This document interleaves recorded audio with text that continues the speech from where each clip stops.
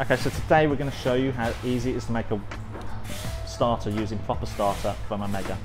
The reason for building a starter with your yeast slurry helps you make sure that you've got the right amount of cells in your ferment. It could be because the yeast is coming close towards its best before date. You could be brewing a larger batch than the packet of yeast is made for, so if you're going above 20 litres, or it could be that you're doing a high gravity beer, so you need extra cells to actually do the ferment.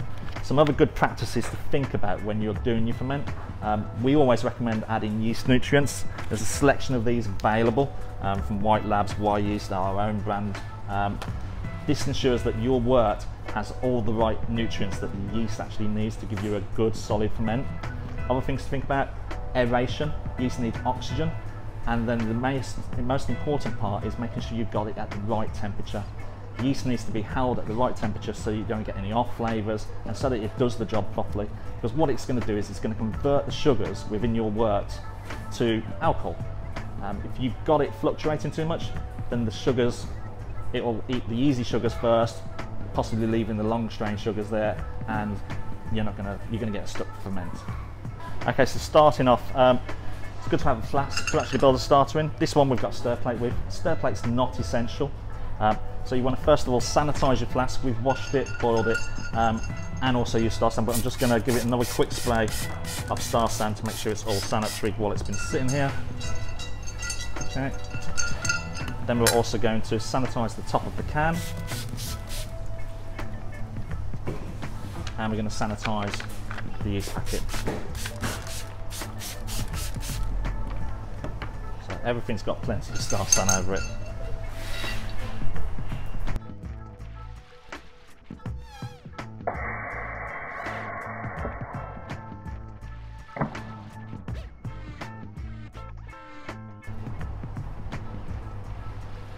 Okay, so we're going to pour the starter into the flask. It's got that beautiful sweet smell of wort. Okay. We're again going to top the flask up to 1 litre. This is with boiled and cooled water.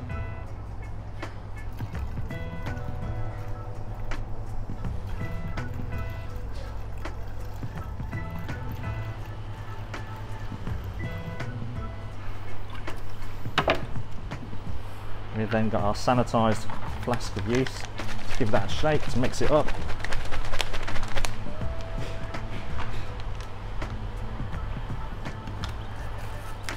Tear it open.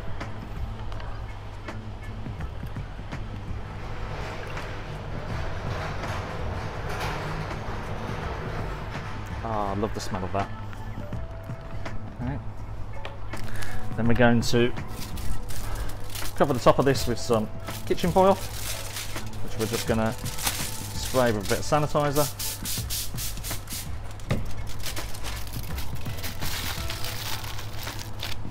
This allows oxygen to carry on going into the flask, but also stops anything else from falling into there.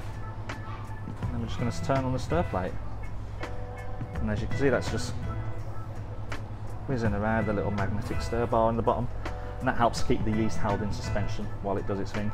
24-48 hours, you've then got a fully viable flask of yeast.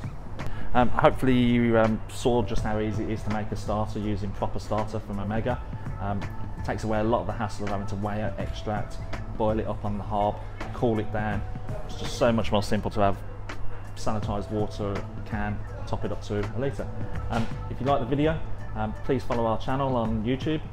Visit the website where we've got a selection of other videos about how-tos and products, and don't forget to follow us on Facebook and Twitter.